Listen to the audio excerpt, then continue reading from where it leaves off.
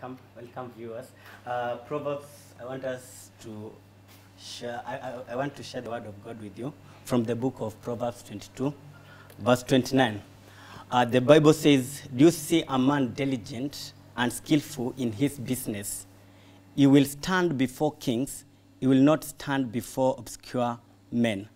And we were talking about greatness, and I want to continue from where I left.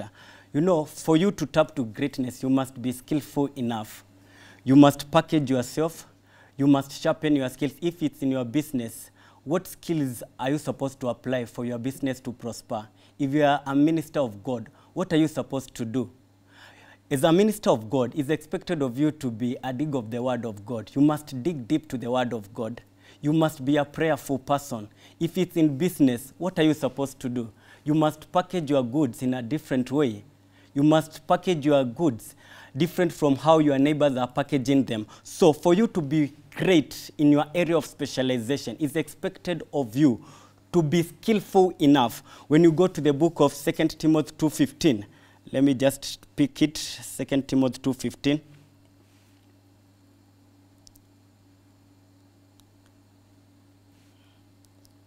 Second Timothy 2:15. The 2 Timothy 2:15, the Bible says, study and be diligent to present yourself approved to God, a worker who does not need to be ashamed. Be diligent, be skillful, be a man of character if you're a man of God, to present yourself approved to God, and not only to God alone. You have to present yourself approved even before men. How do you walk? How do you talk? How do you acquaint your words? You must present yourself approved to God and also to men. A worker who does not need to be ashamed. Don't be this kind of minister who stands before people and start telling them stories. You must have something, substance, to impact lives. Because when men come to you, they're expecting to receive from you. So you must be a good worker who does not need to be ashamed, rightly dividing the word of the truth. Rightly dividing the word of the truth. And for you to be lifted to this level where you can be able to divide the word of the truth well, you must be a Bible reader. You must be a Bible reader. If you're a minister of God, you must be a Bible reader. The Bible says in the book of Psalms 119:1 that the unfolding of the word of God brings light. Remember, you are the light of the world. People are expecting to see light through you. People are expecting to see light through you. In the same books, 119 says the word of God is the path, is the lamp of your path, is the lamp of your path and the light of your feet. That is Psalms 119:105. So for you to be that great man in your area of specialization, you must present yourself well and be diligent. So to continue with the same, I want to take you back to the book of Romans 1:11. I want to dig deep there. Romans 1:11. Yes. Romans 1:11. The Bible says, for I long to see you that I may impart to you spiritual gift. I long to see you that I may impart to you spiritual gift, so that you may be established. To be a great man, you need a mentor. That's why Elisha had Elijah. Bwana asifiwe. John came before Christ. Actually, John acted as a mentor of Jesus Christ. Timothy had Paul, and that's what the Bible is saying. That Paul is trying to write to the Church of Rome that he wants to see them, that he may impart to them a spiritual gift. Paul had a heart of elevating this man. He wanted this man to be great. He wanted this man to be lifted to his level so that they may operate at a past level. And the Bible continues to say, so that they may be established. Your establishment will come when you walk with a mentor. Yes. Your establishment will come when you walk with a mentor. Don't be those kind of people who say they can do everything. They don't want to be guided. They don't want to be instructed. That is pride. That is pride. That is pride. So you must subject yourself to a mentor who will rebuke you, who will correct you, who will show you the way if you want to walk in greatness. If you want to walk in greatness, Bwana asifiwe. And we saw the case of the sons of the prophets. These guys used to tell Elisha that his master is going to be taken away. And they knew he was a great man. They knew the kind of man Elijah was. But they failed to tap from his anointing. They failed to tap from his greatness. And Elisha just came from nowhere and he took everything.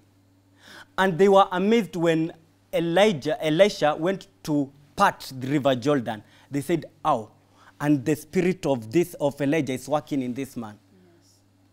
And they were left without nothing. They were left without nothing. So it's upon you, when you are walking under a mentor, be a respectful person, so that you may tap from them, so that you may draw from their well.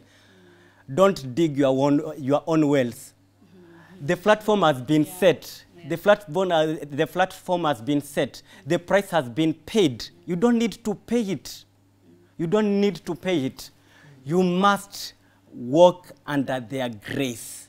Don't dig your own wells. Don't dig your own wells. Yes. And in the Bible we see many characters. Yes. Who are great. David, we see Samuel, we see Solomon, he was also great. We see Paul in the New Testament. We have apostles, the servants of the disciples of Jesus. They were also great men, and they walked, actually the disciples of Jesus, they walked under the mentorship of Jesus Christ. And through that mentorship, they learned how to pray. Yes, one day he asked them, "Father, how can you teach us how to pray?" And he gave them a guideline on how to pray. He gave them a prayer.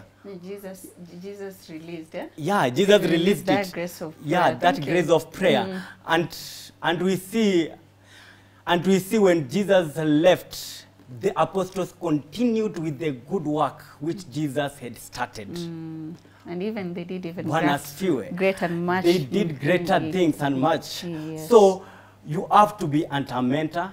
You have to learn from them. You have to walk under them, and you must obey every instruction which they give you. Praise the name of the living God. So the second thing which I want to emphasize is prayer. The book of Luke 18 says, every man ought to pray. If you are a man, it's expected of you to pray. Because you cannot be great minus prayer. Without prayer, yes. You cannot be great minus prayer. You must be a man of secret place. You must hide yourself. You must find time for retreat and pray. You must find time to commune with Elohim himself. Because greatness is tapped through prayer. It comes through prayer. It comes only through prayer. Praise the name of the living God. Amen. So you must learn how to pray. Yes. And I think the reason why Jesus used to pray a lot and also to go in a secret place is to shout. I think, you know, people don't like when people are praying a loud voice. But I think this man had enough tenacity to push it until morning. Yeah. And he said you are supposed to pray, the minimum hours to pray is 1 hour. 1 hour. If you have been praying below 1 hour, you must check yourself very well. And pray you more. must check. You must ask for grace to pray the more. Pray. So be a man of prayer. You be a man of prayer. You can preach and miss it, but you cannot pray and miss it. Yes. From what also prayer takes you to another level. Yeah. Speaking of prayer, maybe you can just finalize with praying with us, so that because of time, maybe we can just pray for those that would desire to be great and just pray with them. Yes. Okay. So because of time, I want us to pray. If you want to walk in this grace of greatness, let's believe together and pray. Father, we bless you. We thank you for this time which you have granted unto us. We thank you, Father, because of everything which you have done to us this morning. Yes. Father, we pray for our viewers wherever they are. May you touch them. May you give them grace of greatness, my Father. May you be with them and may you uphold them. Teach them how to be great. Teach them how to walk in greatness and teach them where to tap that greatness, Lord. Father, we pray for them. Those who are sick, Father, we pray that you may heal them. Yes. Those who are passing through many issues, Father, may you come in for them in the mighty name of Jesus. Father, we bless you and we honor you. In Jesus' name we pray. Amen. Amen. Thank you so much, Pastor Bob. Head over to his social and interact with him, Pastor Bob Robert, across all social media.